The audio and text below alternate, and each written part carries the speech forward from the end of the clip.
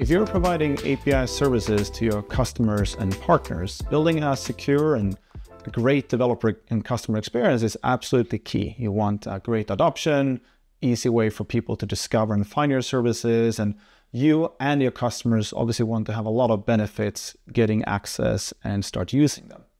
So in this video, we'll be exploring how we can build a secure and, most importantly, a great customer experiences for your API services. So wearing the API provider hat, I'm going to be coming in here to an API that I want to expose to my customers called Track My Parcel.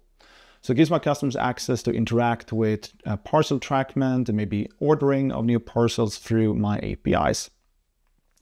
So one of the first things I might be doing is determining how I'm going to get access for my API customers to access this. So in this situation, I've created two plans. So they are basically different ways in contracts that people can subscribe and access my service.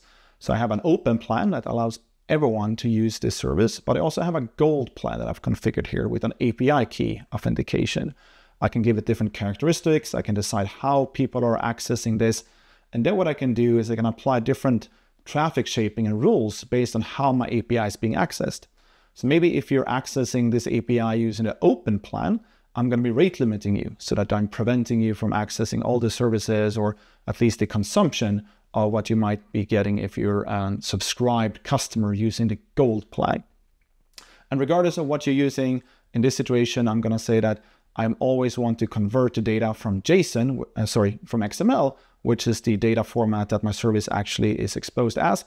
But the consumer should be receiving it as JSON data because that's typically what they want the format to be.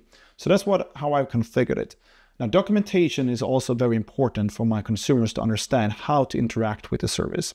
So I might be providing something like an open API specification that people can try out and play around with in the developer portal to understand what they can do with this service. But I might also provide different use cases examples, for example, to give more real world examples of how to actually engage with my service. It's obviously incredibly important as well to determine how you define access to users. So maybe you have multiple enterprise systems and you need to set up different authentication systems that the user will be using to signing in and viewing what APIs are available. Maybe that is Active Directory, a Kerberos system, or any other identity provider. Applying different group mapping and role mapping so you can control what users across what roles that you can customize and give exact permissions based on who they are, get access to your API. Now, when you integrate different services in the lifecycle of your APIs, you might need to have support ticket systems. You might need to have ability for notifications internally to your CRM system or Zendesk system, whatever it might be. When some consumer or customer have subscribed, raised a ticket, asked for the API to subscription to be reviewed, whatever it might be, it's important for you to maybe engage and interact with other enterprise systems as part of the lifecycle.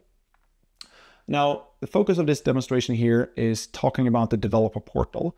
So creating categories and define how the API should be interacted with and what the developer portal looks like is obviously incredibly important.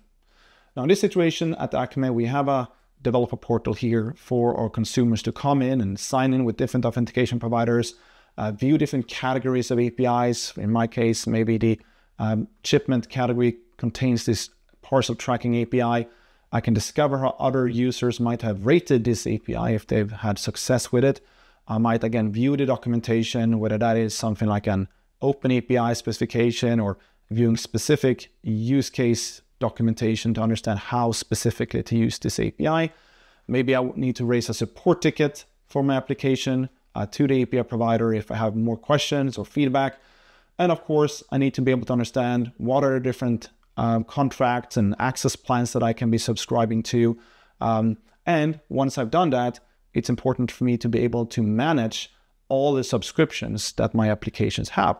Maybe I'm subscribing to multiple APIs, not only the parcel tracking API. I need to retrieve my API keys. I need to retrieve my OAuth credentials. Maybe I need to add other members of my organization to get access to this API, to be able to consume it, to view analytics, whatever it might be. Viewing analytics and logs is also important for me. Maybe I have SLAs that I need to adhere to, and I expect my API provider to deliver particular SLAs to me. So maybe I'll just receive alerts, notifications, whatever it might be. Now, regardless of you exposing API services using a developer portal like this or embedded into your CRM and the rest of your website, having a secure experience where you can be flexible in how the data is exposed to different customers and partners with different subscription and access plans, and with great documentation and understanding of how to consume and adopt your API is absolutely key to build a great and secure developer experience.